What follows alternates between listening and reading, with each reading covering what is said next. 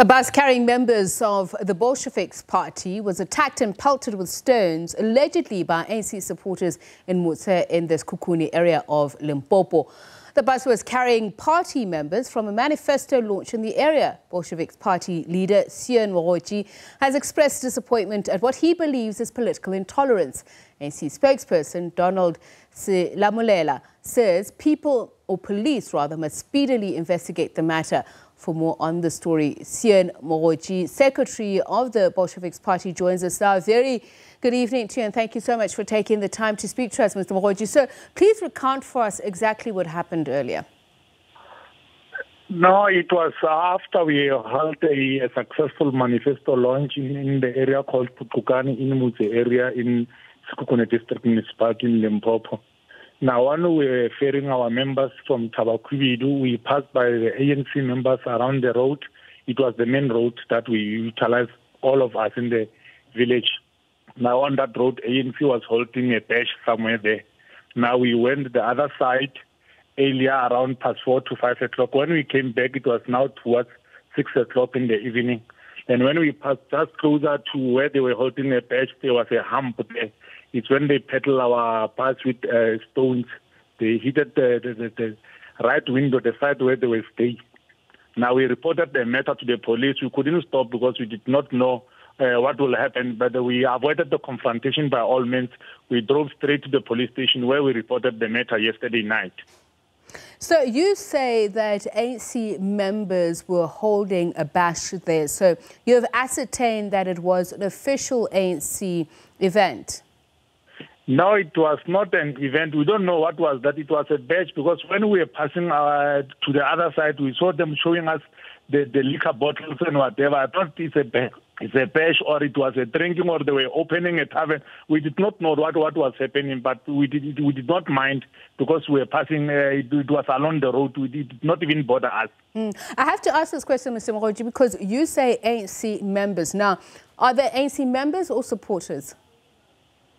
No, the very senior members of the ANC, even an NEC member from Mpumalanga, he was addressing them later during the day in the very same event. Now, there is no way that it's not an executive or an official event of the ANC because I saw even the councillors that I'm serving with them in the municipality, the officials of the municipality. I need to interrupt you. You are contradicting yourself. Earlier on, you said you weren't sure that it was an ANC event. Now you're saying there's no way it couldn't have been an official ANC event because it had executive members of the provincial ANC who were in attendance. Which one is it? Was it an official ANC event or wasn't it?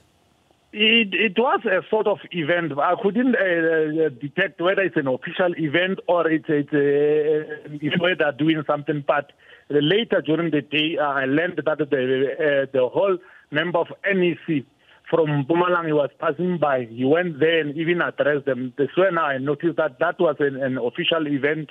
Later this morning when I discovered that, the executive member was there after we reported. Yesterday when we reported to the MEC in the province, he said he will call all executive members in the area to try to identify what was the problem. Okay, so which executive member... That was an event. Which executive member was it that you saw present?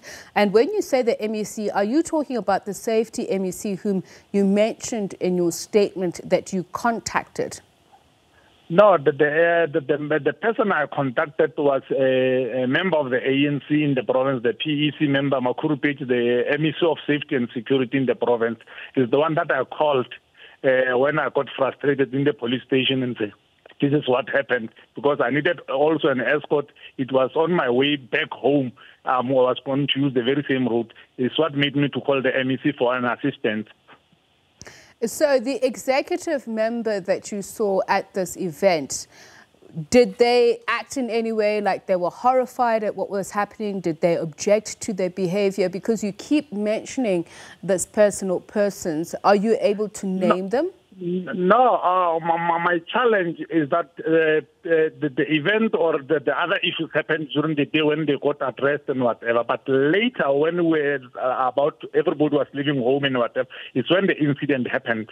Now, those members, senior members, possibly they won't be there. It's only these junior members, the branch members, and all those other things.